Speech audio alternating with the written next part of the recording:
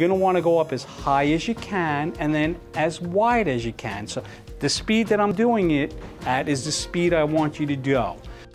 So you put your hands behind your head, then I'm going to open my elbows up as wide as I can.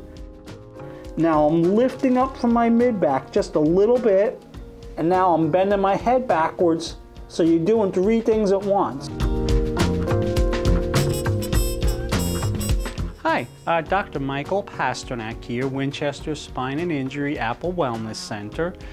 So today this video is going to be about my top 3 exercises that I would give to a patient to do at home in conjunction with the care that I'm doing here in the office.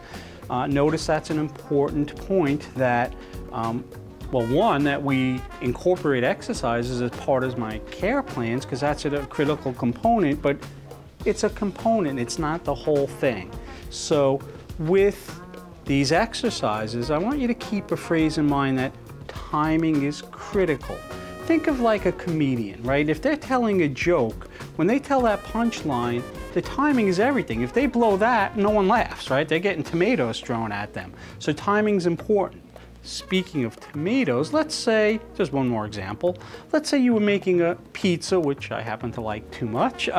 So you're making a pizza, 3 simple ingredients, right? You know, dough, sauce, cheese.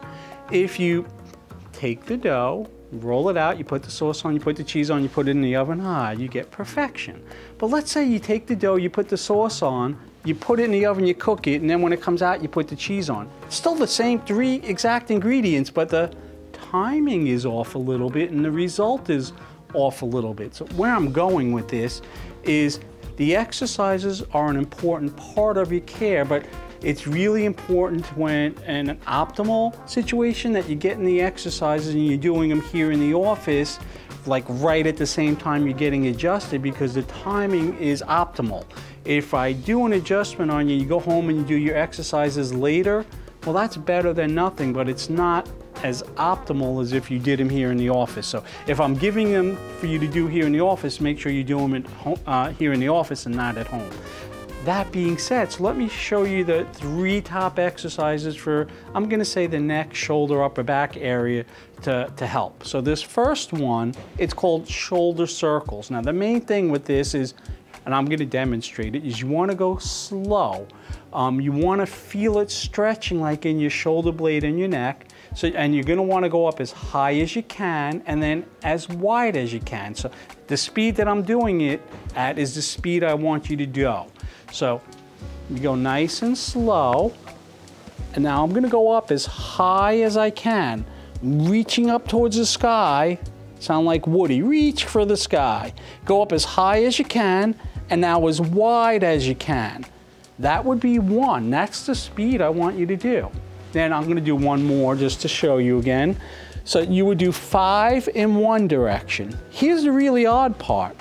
I want you to then switch and go in the opposite direction, and you'd think it would feel the same, but the muscles it uses are a little different. It actually feels different this way than the other direction. So again, I'm going as wide as I can and as high as I can.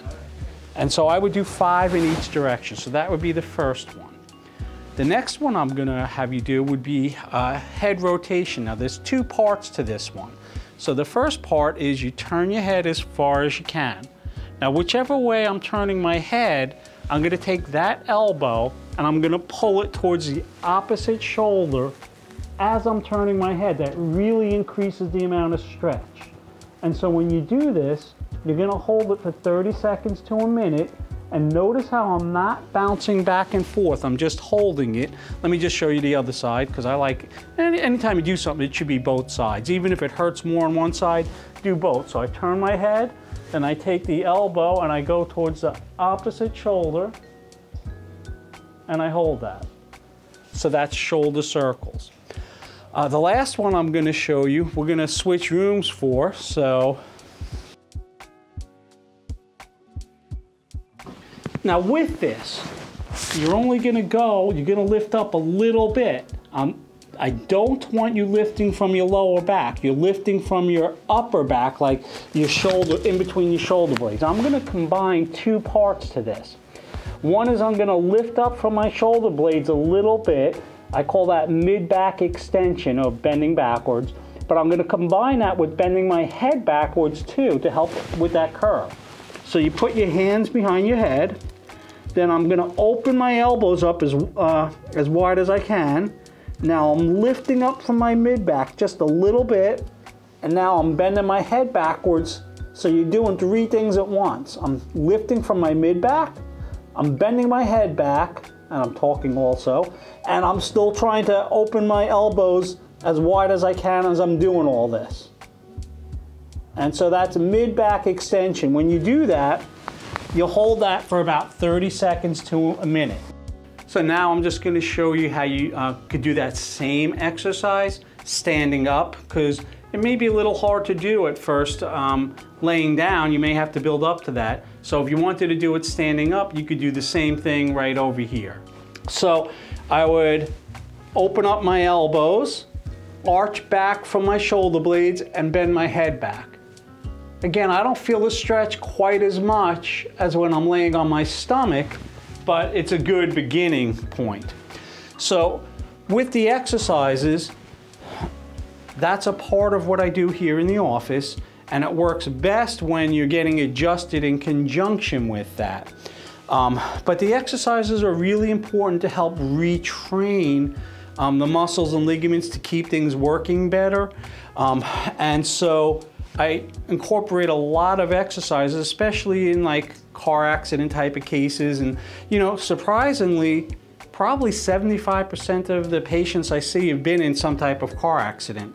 Half of those are more recent, but the other half, they tell me, oh yeah, I've had neck pain since a car accident 30 years ago. So I really want to make sure that we help to rehabilitate your spine. I know I've mentioned that I specialize in auto injuries, and I fill a unique position that I call quarterbacking, and I've talked about that in some of my other videos, but what I'll say on that for right now is what allows me to really quarterback and to understand that. And from a legal perspective, like with the court system, what allows me to do that is the credentials that I have.